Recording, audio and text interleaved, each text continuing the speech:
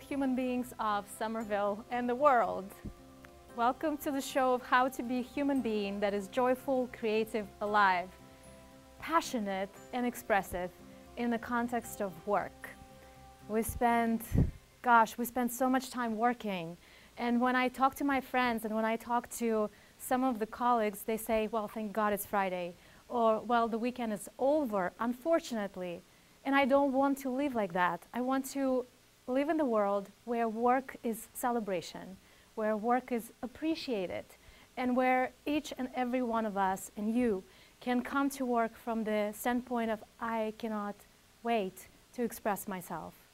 And so we are 4 human beings, and I will introduce all of us in a moment. My name is Mariya Shiyko, and the topic of today's conversation and exploration and play is how to bring joy and creativity into your profession and work.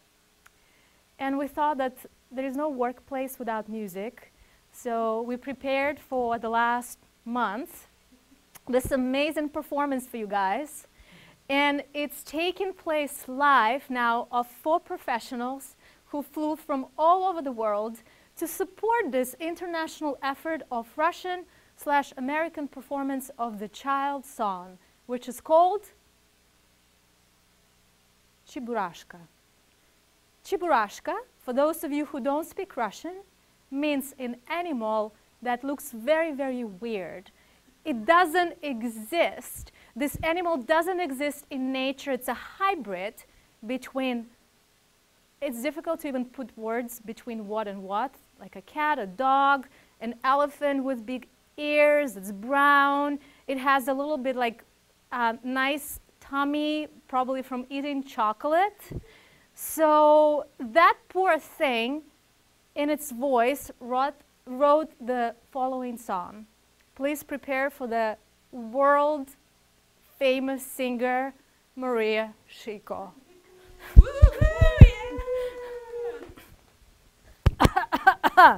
All right.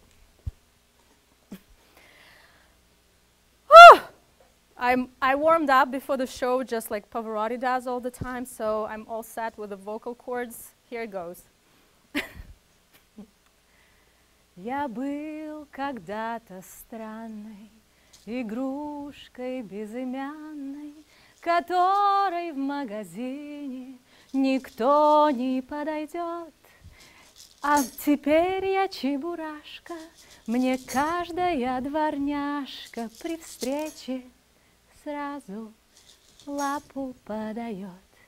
Я был когда-то странный, мне не везло сначала, и даже так бывало, ко мне на день рождения никто не приходил. Теперь я вместе с Геной, он необыкновенный, он самый лучший в мире крокодил. Теперь я вместе с Геной, он необыкновенный, он самый лучший в мире крокодил. Ooh. And I will tell you the background of the story. This poor animal that is called Cheburashka. When he was born, he didn't look like anyone else in this world. He was comparing himself to all the friends around. He thought, maybe I look like a dog. No, I don't. Maybe I look like a cat. No, I don't. Maybe I look like an elephant. No, I don't. And it was really sad. It was sad because nobody came to his birthday, nobody bought him in a store. And so it ended up the feelings of loneliness and isolation, and I'm not like anybody else. And so it took him some time, the life processes, some life experiences, to fully accept himself and say, I will not try to be like anyone else, I will just be Cheburashka. And now everybody comes and in honor shakes my hand. So to relate this to work, we will explore the topics of how to be yourself and not lose yourself at workplace, and also how to bring your unique individuality and creativity into the things we do. Now my honor, and I want some drumming, to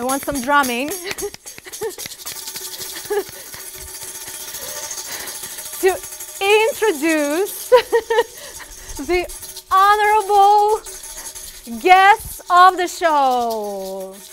The first honorable guest goes to this beautiful lady. Her name is Lindsay. Lindsay, would you say the most inspiring thing about yourself? That I love trampolines. Wow. Thank you. And then we have the next guest of the show. Please, a round of applause and anticipation. Brendan. Hello, world. Hello, world. I love it. What is the most inspiring thing about you? I'd say the most inspiring thing about me is that I really love myself. I love it. And the next guest of honor, please, Tunde. What is the most inspiring thing about you? This is going to be my first Boston winter. I love it. Pray for me. We pray and we send all the positive thoughts to this wonderful man. And I thought for all of us to get to know each other a little bit better, because in a good workplace, you need to have communication, relationships, and you want to also get a little bit private with people, because if you just work with people and you don't know who they are, how they are, you know, what is inside of their heart, then it's really difficult to relate. Say you are predicting stock market and there is a lot at stock, right? But then you don't know who the person is. So we'll find out all the wonderful participants today. So I've prepared some cards for all of us, and we'll randomly pull out a card and then read the question and then take a few moments in a sentence or a phrase to answer them. So, Lindsay, I'll give you the first choice. So everybody will answer. Oh, wow. I'm really going hard on the first question. It's, are you afraid talking about sex? Yes or no? How is this question for all of us? I think we'll just each say yes or no. It depends on with whom. Okay. No. No. No. The next question.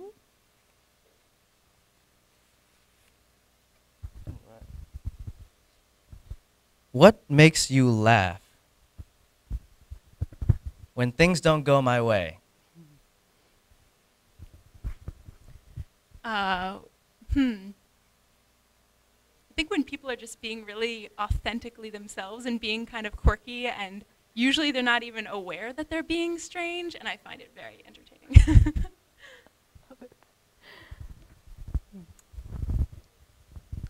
Sometimes when I have a really bad day, it makes me laugh, because then it makes it a little bit of a better day when I laugh. I like the absurdity of it, you know? Yeah. When something really ridiculous happens, you just have to laugh. I mean, it kind of just proves that, you know, we're in this crazy random world that like things can happen that you don't even expect. So I have a proposal, because sometimes I laugh for no reason. I just decide I want to laugh. It's like part of the laughing yoga practice. So how about how about we just place our hands on our bellies and find that laughter inside of you, and it can be the most ridiculous laughter that is right there, right now.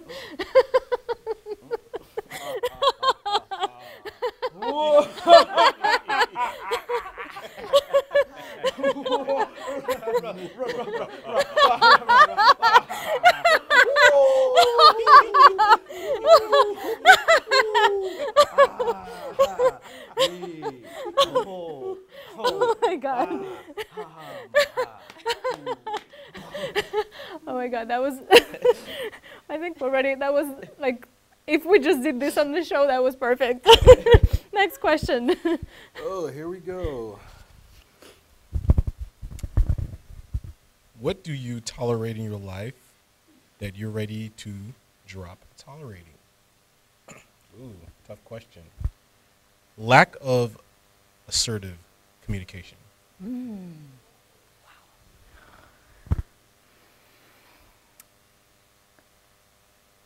I can relate to that. I would say for me, it's boundaries and saying no. Saying no when I feel I need to say no. For me, I want to stop tolerating being afraid. I don't want to be okay with being afraid anymore. I want to face my fears and seek discomfort. So my answer is kind of similar. I want to stop tolerating doubt. And I think that doesn't mean not having doubt, because doubts come, same with fear. Fear comes sometimes. But I think changing my relationship to doubt and being like, oh, that's my doubting mind. I'm doubting this. I'm really doubting this. Or doubting myself, doubting decisions, doubting life, people. And yeah, to embrace it a little bit more and kind of even, I don't know, laugh at that or be kind towards it and not necessarily take my own doubts so seriously. Laugh at doubt. We already created a tool of working with doubts. Can I pull the next card? It's your turn. All right. Wow. What do you hate the most? Wow.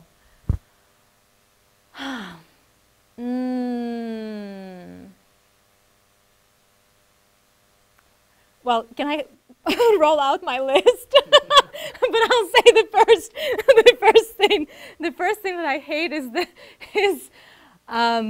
when there is no reciprocal communication going on, and so when it's only one-way street, I really dislike that very strongly.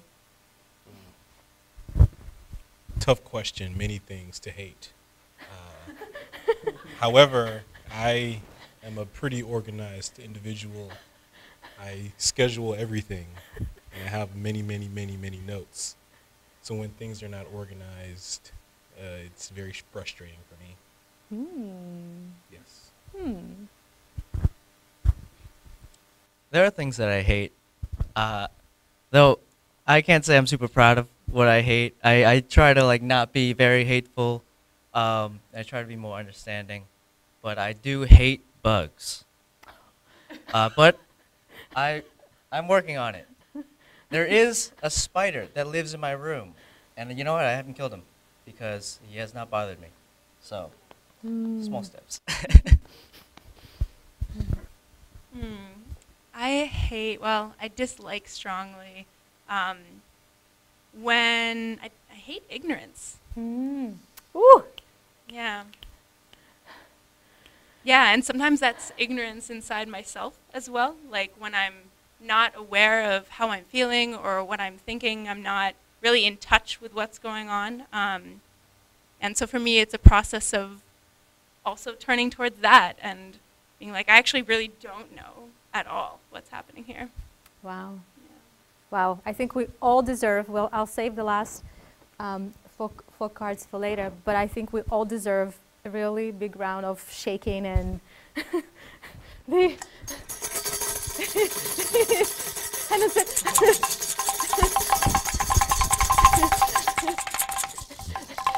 I will explain to you. So one of the things in which, and please, let's sit down. So I will explain a little bit. So when as kids, in behavioral psychology, there is I'm sure that you guys know about it. There is a process of approximating behavior. So there is a reward, there is a Pavlovian and Skinner mechanism of rewarding a specific behavior. And so frequently what happens is that when we're kids, then we want something, but then our parents punish us. And so in my opinion, and I'm curious about your perspective on that, is that part of the non-creative and non-joyful work environment is that much of this parental-child type of relationship, it persists into the workplace, because very much so it's you're doing something to avoid punishment, or you avoid something that is going to be externally criticized. And for me personally, I feel that my creativity and my joy is strongly diminished when I know that it's a critical way of looking at what I do. And I'm curious about your experiences about that. Or maybe something that resonates with you. Yeah, I think that resonates a lot with me. And I guess I would say that it's not just the outer voice of criticism or the outer perception of the adult or the authority figure who is not approving or who I'm seeking approval from. There's also a lot of the internalization of that, that of course we all reinforce and contribute to. But I think when my creativity is squashed, it first and foremost, I can feel that in my own body. There's a sense of kind of contraction or tightness or sort of a lack of connectivity and spontaneity within my own emotions, within my own body. And so that can come through a dynamic with someone, but ultimately it's how it's resonating within me. And if I'm having that internal kind of relationship of I should not, I can't, or I must act in a certain way, that's when I feel like I can't be creative anymore. That's beautiful. And can I ask you a question? How do you feel it in your body? How do you feel in your body that something doesn't flow? Because that requires quite a bit of awareness around your body and how different parts of your body feel and flow or not flow. So how do you develop that? I think just reconnecting continuously to the physical body, and that can take so many forms. For me, that's yoga, that's meditation, that's somatically connected. But really any time of even just sitting here right now, like I can feel the weight of my body against the chair, I can feel the heat, the brightness of the lights, a little bit of perspiration. And I think staying connected to that inner world, it's something that it can happen at any time. It doesn't require like a formal separate practice. But for me, that feels like in those instances, I feel kind of a contraction inwards, almost like the sense of kind of closing in, protection, shame, sometimes tightness or stiffness, rigidity. Yeah. I want to share a little story connected to what you're sharing. I met with a friend today, and he is a student, a full-time student, and also a part-time employee. And so what he was describing is how he was able, through mindfulness, he's a meditator as well, but he also pays attention to how stressed he is, because for many people, stress is a really important question in terms of work, because, and physiologically speaking, whenever we are in the stress zone continuously, our creativity is squished. Because for us to feel open, for the body to relax, we need to be able to come out of this zone of continuously fighting or fleeing. And so the way he was describing the process for himself is to be aware of what he feels and set boundaries.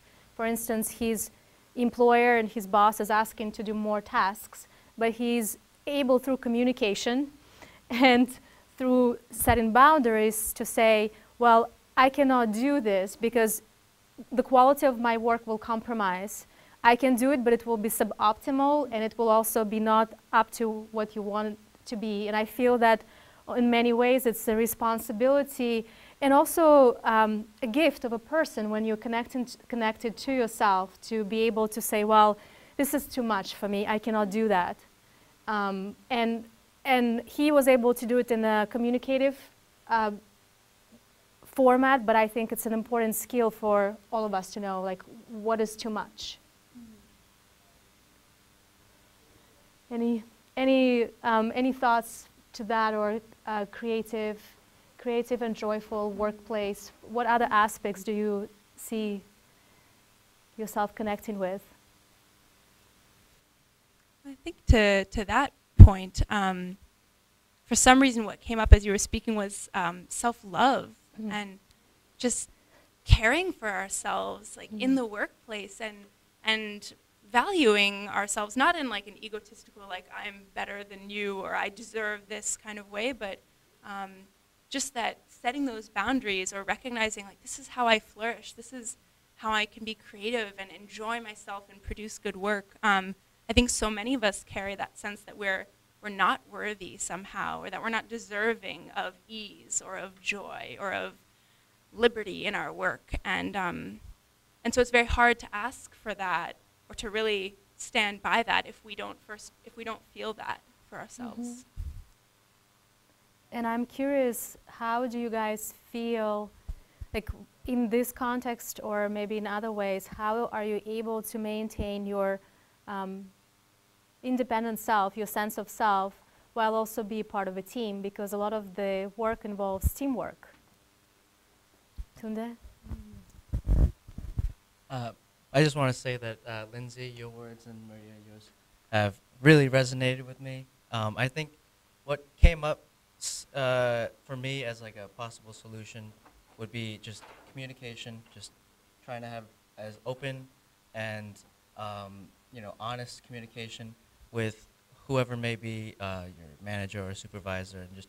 So how about I'm your manager now? Yeah. I'll put the bossy look, like, so again, I gave you this list and what's going on? Like, your performance is dropping. So. Like. So Mariya, I want to be honest with you. I really believe in this work, and I really want to, give my all, and I do every single day. However, I feel like work and my balance of my work and my mind and trying to find creativity in work is difficult when I have many, many responsibilities on my plate. I have looked at how I perform. Who cares? Who cares about creativity? We have a deadline on Monday. We have we have a deadline on Monday. You're not hired to be creative here. You're hired to do your work. I understand where you're coming from, and I understand that there are a lot of people who depend on you for results, and I want to be able to make your life as easy as possible. However, for me, I believe I can be the best worker to you if I can have the freedom to exercise my creativity in the workplace, as long as it is beneficial to you and everybody else. But I don't understand what you mean by creativity. Like, you keep using this word creativity. Like, what are you talking about? This is a like, we're in the marketing research. What type of creativity is in the work? Okay.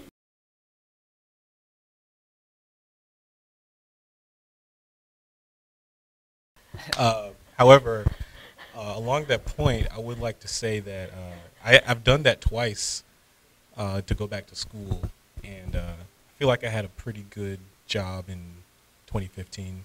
Worked at a large corporation, which I won't name for fear of being sued, but I wanted to, take on some things that I found interesting and that feel I could add some creativity to, and I've heard a little bit of conversation about fear and doubt, and I was fearful of quitting that time in 2015 and again in 2018, sorry, when I went back to school again. And I think part of being creative in your work is not being fearful and being comfortable with doubt. So I quit. I don't know about you. Let me know what you think. I definitely do not want to have this conversation because I do have a fear in me that when I try to communicate what my needs are to you, that there will be backlash, and that you will not be reciprocating it. However, when put on the spot here, I will give my best attempt to explain to you that I think that I can bring value to the company, and I think that I can do that when I'm in my most positive state of mind. When I'm happy, I believe that I can, be the most help to you, and I can, find out how to make these processes even better. However, if I am just overloaded with things, and I need to know my limits, I believe. I need to express to you what my limits are so that I can show you what I have to offer, what I truly have to offer.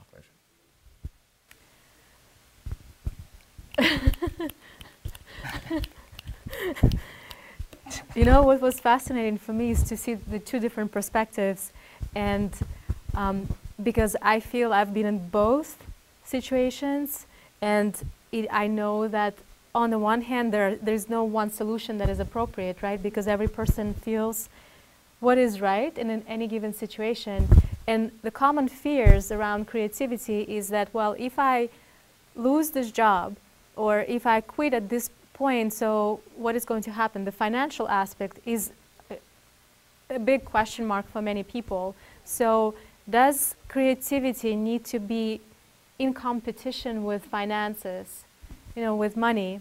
But I also want to interject that money is energy. We think of it as just this commodity that comes, but then what's interesting for me to discover in my life is that for a lot of the time I was so used to being paid for things I don't like doing. So there was again this conditioning inside of me, the association that I get paid only for doing things that are work, which feels somehow oppressive to me. So it's not necessarily what I love doing, but something like you cannot love work, and this is something that I've been often told is, well, this is work and you get paid for work, and then your creativity you can go and play after work. But I think in my own personal passion is to combine. One of the metaphors or the slogans that I personally use is how to bridge work and play so that they don't separate from each other. So make your work play and make your play work. And I know that for many people it becomes more like a side outlet where they start making chocolate or hand creams and write kids' books. So this is a beautiful way of doing it like part-time, but I also know that for many people they start part-time and then they go and develop into a more mainstream outlet of what is it that they're doing. And this is what I'm noticing looking at the trends in the world right now. There are two major trends. More and more people, they go into becoming their own solo business owners. They want to try entrepreneurship because a lot of the big aspect of creativity is to be able to make your own decisions. So have independence, have the ability to put in new ideas, to improve the process and see what your potential is. And the other aspects is that many corporations and organizations, they also need to change the system in terms of how the day is structured. So there is a lot of flexibility in terms of caring for person's needs, or also having some of the free time where a person can work from home, for instance. So these trends are reflective of just individuals' desire to be his or her own independent entity and bring creativity into what they do. So on that note, I have a little game for you. So take a piece of paper and crayons, and we'll be using your left hand, which is connected. I assume that you are right-handed, right? I am. Okay. So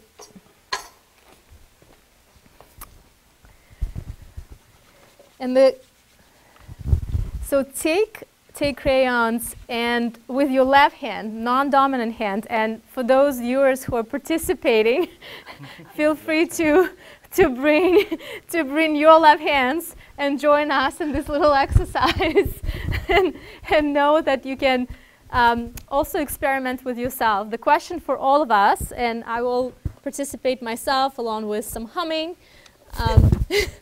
is what are your talents? What are your talents? So think of the word talent not necessarily a degree that you're holding, but something broader, something that you really enjoy, like you gain energy from it, you feel rejuvenated, you feel inspired.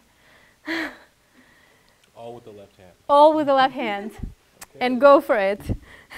Go with your left hand. And it's a good advertisement break while the guys are working there.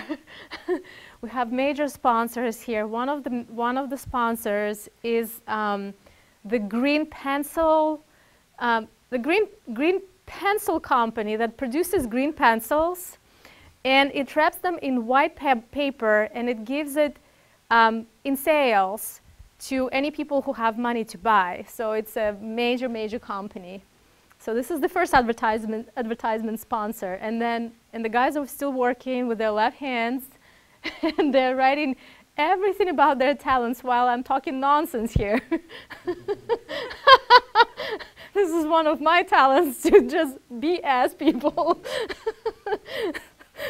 So I think I'll sing another song.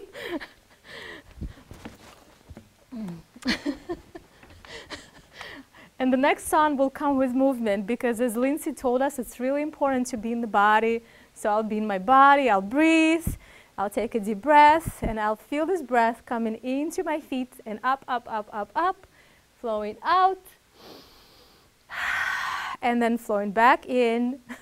And then I can feel that the energy, of course, everybody's familiar with energy, and the energy is moving up the body and up.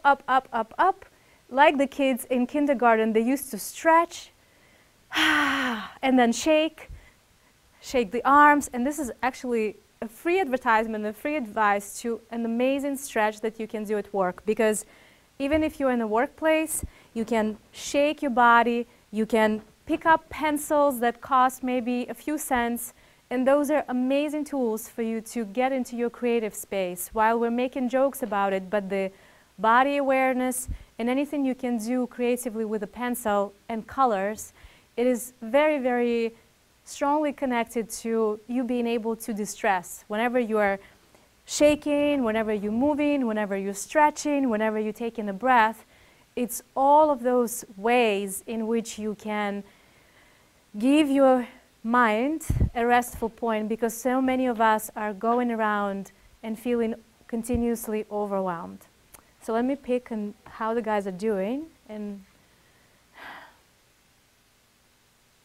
how much more time do you need? Okay, good. So we'll invite us back into the space, and let's see what we have. Shall I go first? Please. Okay.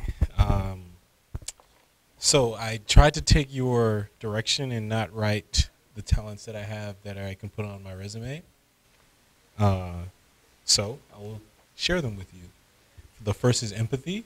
I think I have a pretty good capacity for understanding people's feelings, which I can't put on my resume. You know about that. Writing. I think that I communicate well through writing. Gratitude. I try to tell people when they do things for me, good things for me, I try to let them know. Or when they do good things on a regular basis, I try to let them know that. Hugs. I think I give good hugs. And driving. I have a car, and I live in Boston, so I drive people places. That's awesome. That's good to know for the future, by the way. Thanks for sharing. Oh, I think I didn't get the memo. I actually made a drawing, but the drawing, in its own abstract way, kind of explains my talents. So right here, this is Granny Smith apple, because I like apples, and that they're green, I'm pretty sure. I'm colorblind. But this is like a forested, grassy plain or a mountain, whatever you make of it. You know, it's very abstract. You know, I'll be coming to the Institute of Contemporary Art next year. But here are thought bubbles going up into it, and also a sun with a smiley face. So basically, I would say that my talents are being intuitive, being introspective, thoughtful, mindful. I try to consider all possibilities and everybody around me, and I feel like I do a really good job of having fun doing pretty much anything, even nothing. Thank you. So a couple of mine were surrounding the theme of spontaneity and opening doors, making new connections with people. So thriving in that space of kind of connectivity and living in the moment and adapting to unexpected things. Like I really enjoy when things go a little bit wrong or I'm faced with a situation and I don't know how to deal with it. I like to kind of integrate and problem solve and make connections with people to make something work.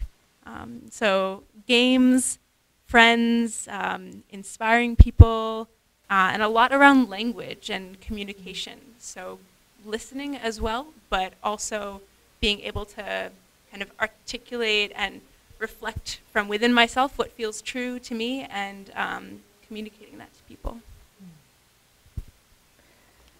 That is so beautiful from all of you. So beautiful. And I'm wondering, because Tunde, you mentioned in the beginning that these are not the skills that you can put on your resume necessarily, not all of them. But I'm wondering if this is an important human aspect that needs to be considered as part of joyful and creative workplace environment. Because frequently, it's the human beings that are being together and sharing the same workspace that really creates one environment enjoyable and creative and conducive to new ideas, safe communication, work with unexpected things, expressing yourself, being intuitive, connecting to people, and then also being able to internalize, think deeply, because those are important qualities that are not necessarily taken care of by education, right? And I'm curious what your thoughts are about that. I have some thoughts. So before I came back to school, I worked at a job for a year, and prior to being hired, I took a psychological assessment.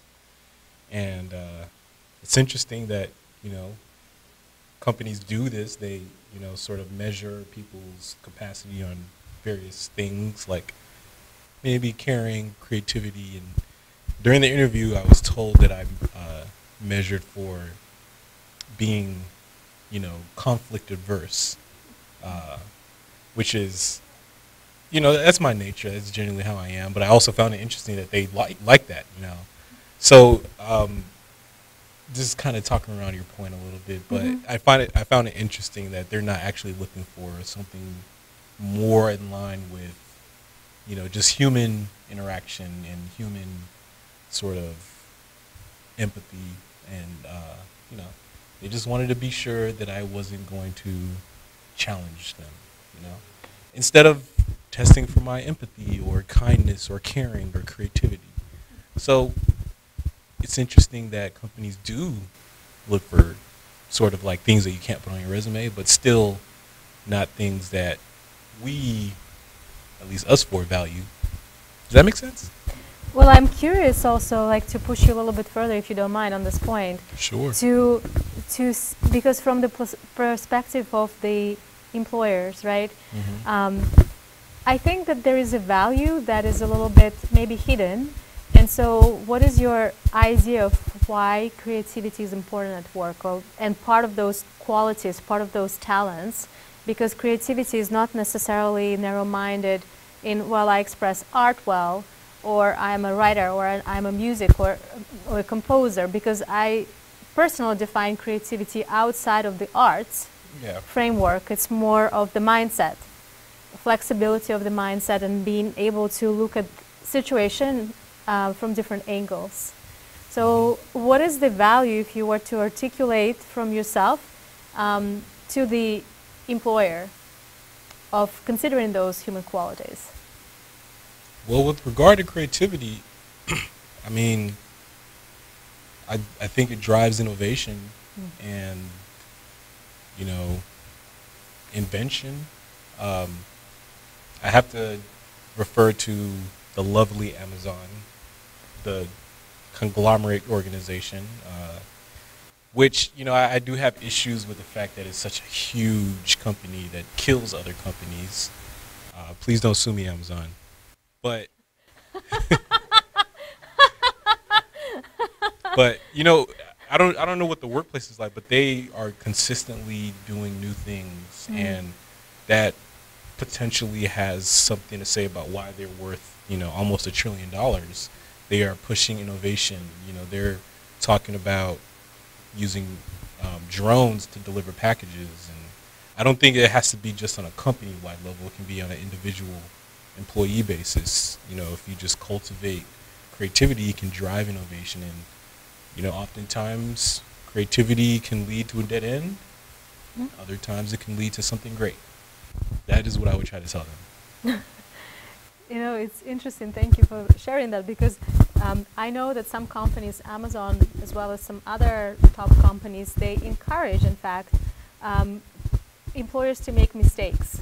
So just go and explore whatever it is that you want to do, and then even if you fail, you know, in the framework of success-failure dichotomy, but the idea is that you tried and you've experimented, and this is why we're supporting your creativity here. And this is one aspect of it. And so the framework of right and wrong, and returning back to a little bit of a childlike play, right? So merging the boundaries between work and play. So instead of focusing on the outcome, encouraging the process, knowing that maybe only 5% of the trials will lead to something fruitful. Yeah, but those 5%, it could be hugely amazing. Absolutely. So don't want to sort of like tamp those down. Let's encourage them. Brandon, I'm curious because you were convincing me to keep you employed. I'll improve your process. I'd definitely say there's been some amount of a shift in mindset, at least in the tech industry, with companies like Amazon and then, you know, Google, how they, you know, there's like, everybody's talking about, oh, they have like pool tables and, you know, a gym at their workplace and all that stuff. I think what it really comes down to is investing in the human, investing in the worker as a human and not as a machine. You know, they're not, like, people are not like printers, you know. You know, just put an input in and then you get the same thing out every time. Everybody has all these very unique experiences, all these, you know, when you meet this 25-year-old, they have had an entire childhood of experiences that's unique from pretty much everyone else in the world. I mean, at some point in time it has to deviate, right? But and from that, from all those experiences, you get this consciousness that can somehow create something that's bigger than itself. Create something that's special and that nobody else has ever thought of. And so, to invest in the human, is to encourage creativity in the workplace, is to allow your team to kind of work together and put their heads together and create something, you know, novel, something that sets them apart from just a bunch of cogs in a wheel, you know, putting the same input and output for a standardized process. Whereas if you allow everybody to, you know, some people have greater tolerances for workload than others, and other people might, you know, there's different ways. It's more difficult this way, of course, for the manager. But I believe it is much more fruitful to organize your workplace in such a way where everybody is able to function at their peak level, at least consciously, in creativity. I think it's brilliant, some of the points you've made, because you're really talking about a different organizational structure. It's not hierarchical, top down, but it's more spread out. And the feeling that I'm getting that it's the skills of a manager is not necessarily how to only be the expert in the field, but mostly how to be an organizer. So how to be a facilitator of several people that are coming together to create something, because the consciousness and experiences you talked about, it's not necessarily that people are thinking in the same way, but it's how to pool those talents that you guys were talking about and how to pull them together.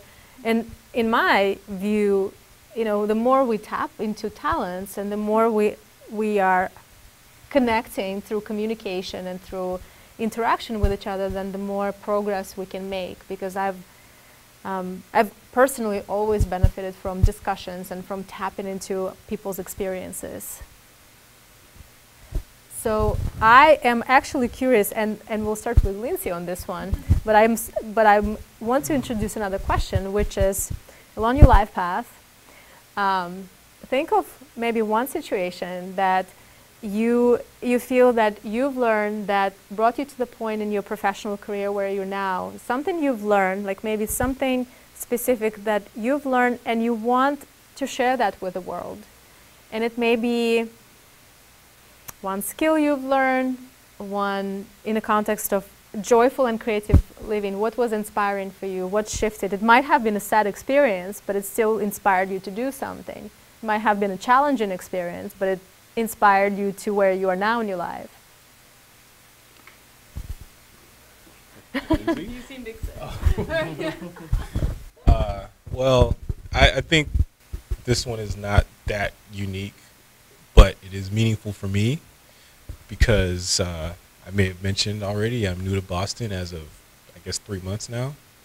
Prior to that, I was new to Washington, D.C. In 2017.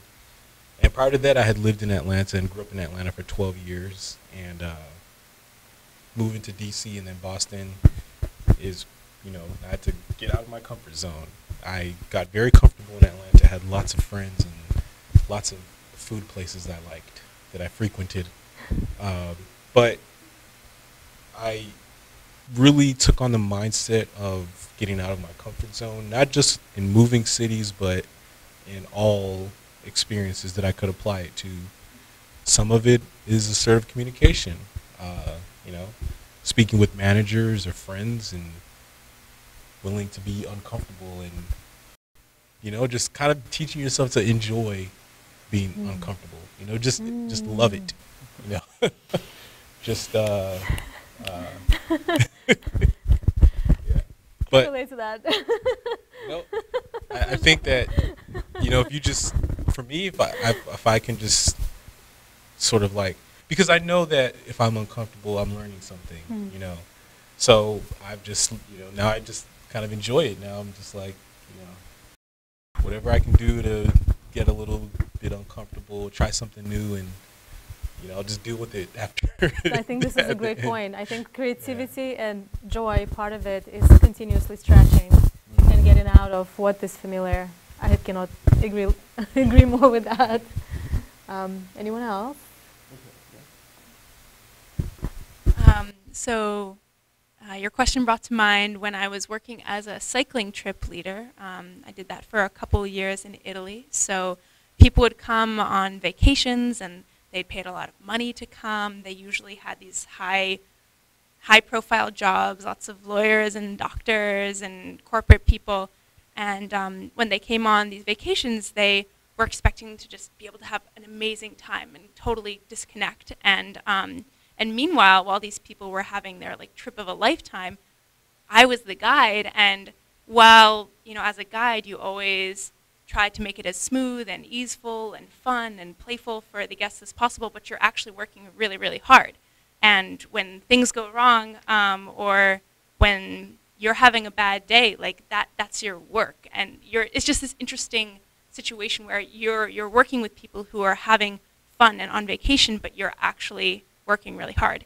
And so I think one of the things that taught me was this concept that like work-life balance isn't, we try so hard to balance work and life, but like you were saying with play, that work is life, and we try to live through our work. And as a guide, it was very obvious that in order to have the best experience for my guests, but also for myself, it was just to embrace whatever was happening, and that when I found myself resisting my own experience at work in this beautiful Italian countryside, because believe it or not, that happened, that was what was the problem. And I feel like I would always try to make it into something else, like think that the problem was elsewhere, or that as soon as I got rid of my guests who were really annoying, that like life would be great. But that was me constructing my own resistance and like not really letting it flow.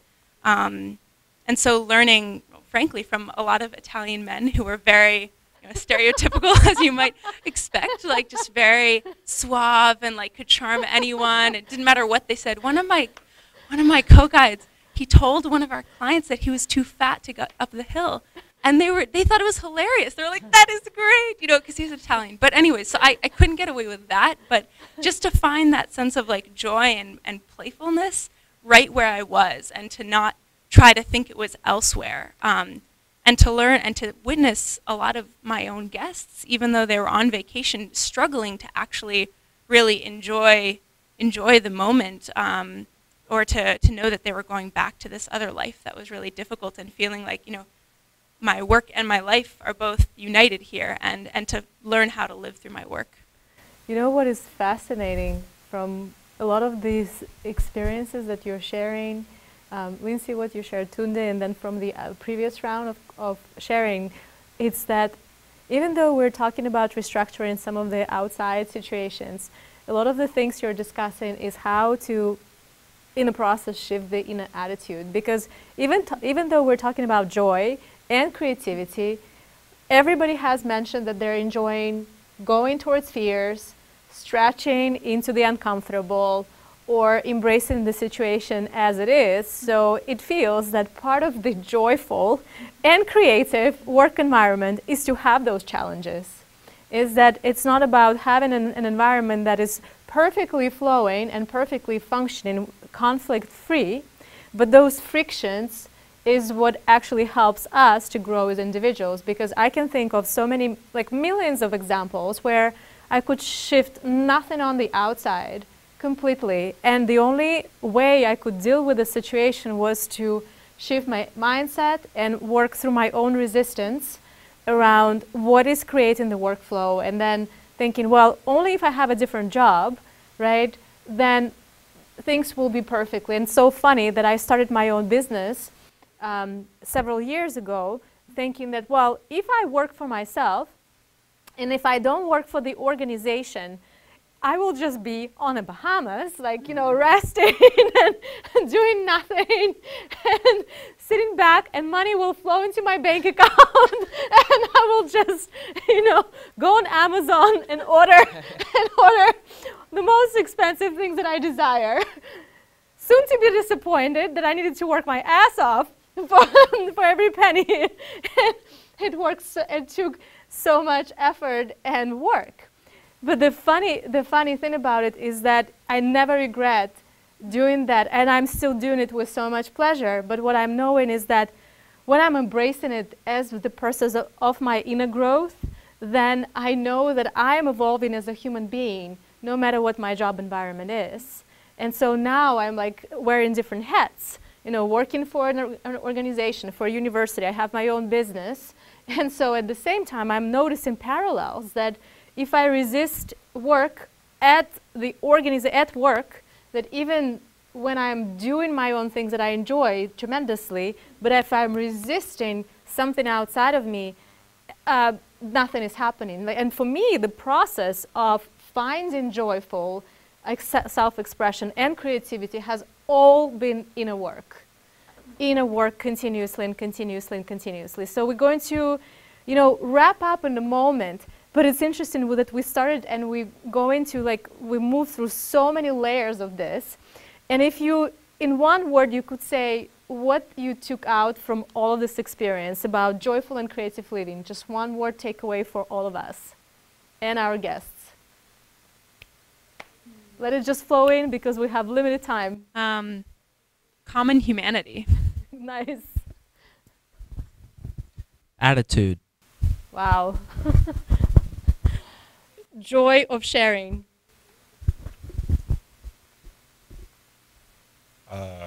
Work plus play equals play plus work. I love it.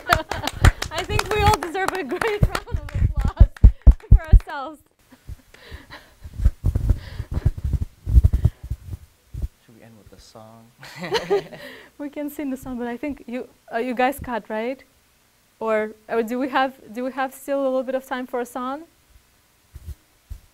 Yeah. Hey, Hey Jude, don't beat me down. Take a sad song and make it better. Remember to let it into your heart, and you can start to make it better. better, better, better, better, better, better, better. Thank you so much for joining us. It's been such a great pleasure having you on the show, and we hope you got some inspirational ideas about joy, creativity, and how it might apply to your own workplace. And if you have any questions and you want to connect, it's www, and we're cut here. But I think the website is on the subtitles. MariyaShiyko.love, MariyaShiyko.love. And have a wonderful night, everybody. Pleasure to have you with us. And thank you to all of our guests. They were amazing.